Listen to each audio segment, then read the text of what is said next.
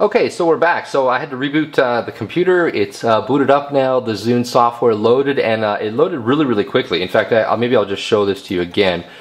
This won't be 100% accurate because Vista, of course, would have done a little bit of caching, but basically double-click on the icon and boom, it loads. So they did, I think, improve the speed, because on the same computer, the previous Zune software took probably 3 to 4 seconds, and that was loading in about 2 seconds. So quite good in terms of performance. So I am once again going to give the Zune HD update a try, and as soon as it loads here. So I really hope that after the firmware update it's not going to do this, because I literally had this thing only turned off for less than 5 minutes and it completely goes into the sleep mode, which means it has to do this boot up the entire time, and you know, it takes, I don't know, 20-30 seconds. It just seems to take a lot longer than it should. So I'm going to dock the Zune HD again here, and hopefully this time I will get a firmware update so I can start, you know, using the device, because of course, like most other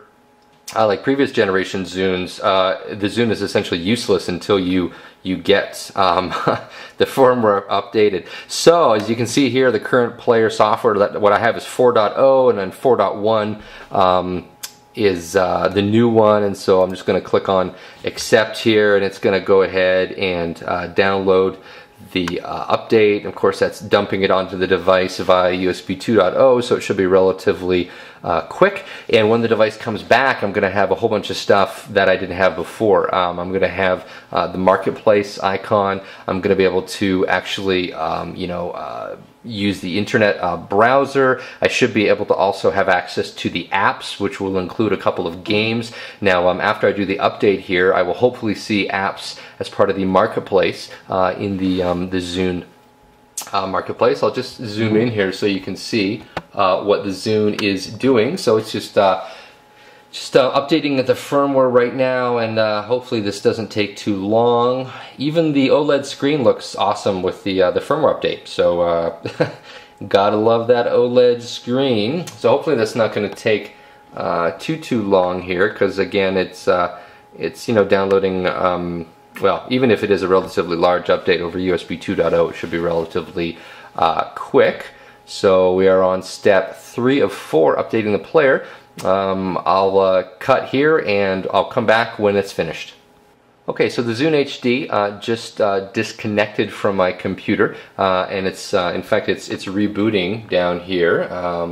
Although I've seen that flash on and off a couple of times, but I heard the USB disconnected sound, so I'm assuming that means that it's rebooting. So there we go. So there is the Zune logo, and so hopefully after a couple seconds here we should see the boot process complete, and then when it comes up, which will be right after this bar reaches the top, what we should see are some new menu items.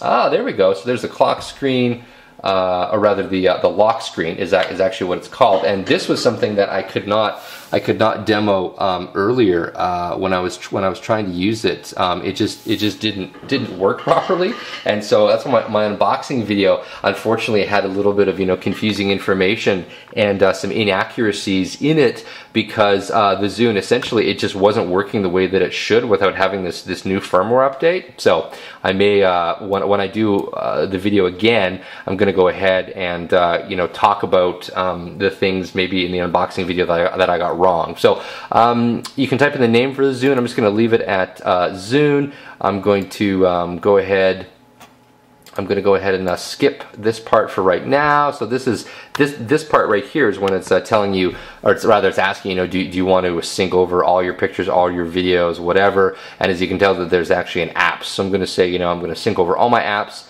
I'm going to do items I choose for pictures, videos, and music, because unfortunately this is only a 16 gigabyte Zune, and even honestly, the 32 gigabyte Zune isn't big enough. I have a music collection of around 80 to 85 gigs and a lot of pictures, and so yeah, that really isn't going to work. So I'm going to click on go to your collection, and there we go. So there is the Zune HD. It's showing me the Zune icon. So we have the sync groups here, and it says that it's synchronizing, but of course I don't know what it's synchronizing because I told it to not really do much of anything. Now it might, I don't know if it's putting, okay, yeah, so now it says that the player is up to date. So on an empty Zune, it's using 813 megabytes is what it's saying, and I have 13.68 free. So that kind of goes to show you that even on a 16 gig Zune, you're not going to get 16 full gigs of storage space, which again makes it even more painful if you have, you know, a really big collection. So let's undock the Zune. Well, actually, no. Tell you what, I'm going to go into my collection, and I'm just going to sync a single album down, and we'll put that on the Zune, and because of course I want to be able to look at the device and see some content on it. And so it's now synchronizing over. This is the new Marie Digby album, and if you like, you know, female singer-songwriters, killer album. Really enjoying it. And while this is synchronizing, yes, I'm just going to let it finish here. I'll probably, you know, I'll be doing some experiments to see actually how quick the synchronization actually happens.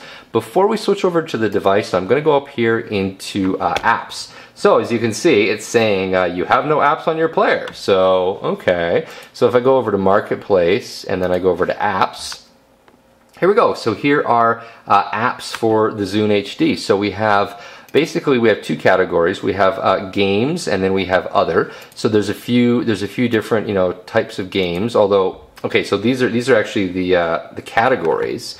And so if I go into puzzle, we got Hexac and Sudoku. Board games, we got chess, we got Texas Hold'em. Under card games, under racing, looks like we have nothing. Under music, we have nothing. Under action, we have Goose Splat, Shell Game, and Space Battle 2. And then view all, we have all of them. And then there's also the utilities. So what we have here, we have the calculator and the weather. And so I'm going to go ahead and just, you know, click on this and download it. So I think it's going to ask me, yeah. So that email address is actually for my US passport. Up here, you can see, here we go, American Today. So that is actually my Zune profile that I don't use very often, but it is the only way that I can order content out of the Zune Marketplace because I'm up in Canada. So let's get back on track here. So we have the calculator app. It says it's in my collection. The weather app, I'm just going to download the weather app as well. Now it says it's in my collection. And then if I go back to games, I don't know, maybe I'll grab Goose Splat here because that looks like it's kind of fun. And basically, you just, you know, you download the item, and I think now when I switch back to my device, yeah, so when I switch back to my device, it's actually going to show me that I have 3 apps that have been added onto the device, and so that is that. Now, let's explore a little bit of the other parts of the software. So if I click in here to Marketplace, we have music. Okay, so there's not really anything new here as far as I can tell. The important stuff, though, is of course on the video tab.